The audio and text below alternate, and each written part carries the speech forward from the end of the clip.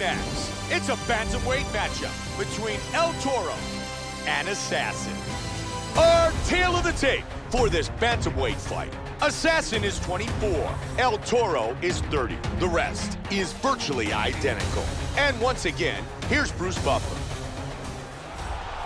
Ladies and gentlemen, this fight is 3 rounds in the UFC bantamweight division. Introducing first, fighting out of the blue corner. This man is a mixed martial artist making his professional debut here tonight. He stands 5 feet 9 inches tall, weighing in at 135 pounds. Fighting out of Las Vegas, Nevada, Assassin. And now fighting out of the red corner. This man is a mixed martial artist making his professional debut here tonight. He stands 5 feet 9 inches tall, weighing in at 135 pounds. Fighting out of Cape Town, South Africa, ElTauro.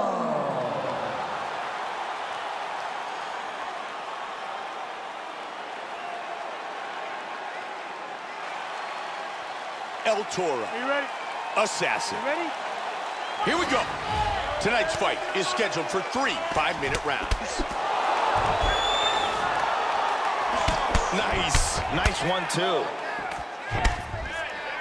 Very good exchanges here. Oh, huge kick to the midsection. Good shot. He's hurt. Big shot to the liver. He is stunned. Wow. Oh, huge kicks.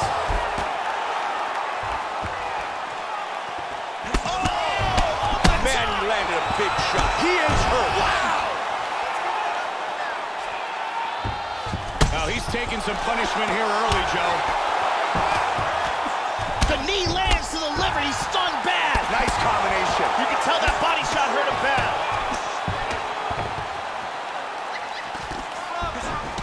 Big straight punch. Nice elbow. He rocked. Unbelievable. Just like that. Beautiful strike here to end the fight early in the first. Time now for our fight replay. Let's take a look at the replay here. Look at this huge straight punch that causes the knockout. We can see it one more time. Look at this huge straight punch that causes the KO here. And here it is again.